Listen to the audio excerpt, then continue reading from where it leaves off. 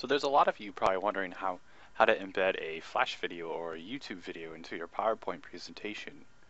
Well, first, in order to do that, I'm going to create a new slide. So I'm going to scroll down, go click New Slide, and I'm just going to type in inserting a Flash video. And before we go any further, I'm going to delete the placeholder that's there. So the next step is adding the Designer tab on the ribbon, and you'll notice that we don't have the Designer tab added.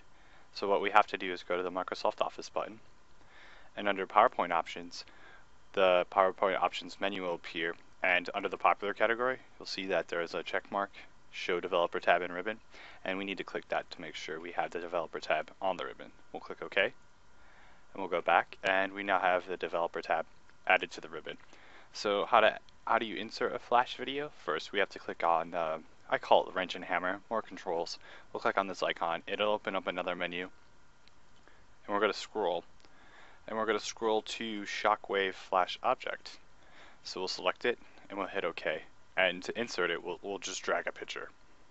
So now we have this, and what we need to do now is actually open a website.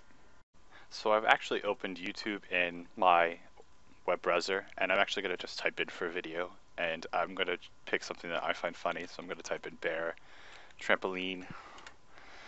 It's a funny video. And what happens is, like, when you click on the link to the video, we're presented with it, and we'll actually go to the right and drag. And what we'll do here is we'll copy the URL. We'll click Control C to copy, and then I'm going to minimize this and go back to the PowerPoint presentation. And once we get back, what we do is we'll first select the object, and then we'll right-click. And under the right-click menu, we'll select Properties, and it'll open up a new menu. Let me drag it over. It opened it up in a different window. And we're going to actually insert that URL that we just did. And where do we put this? We put this under this Movie tab right here. So you'd click on this, the blank spot next to it, hit Control V to paste it. And before we go any further, we actually have to delete the watch question mark. So we'll delete this. And to change, we have to also change the equal sign to a slash sign.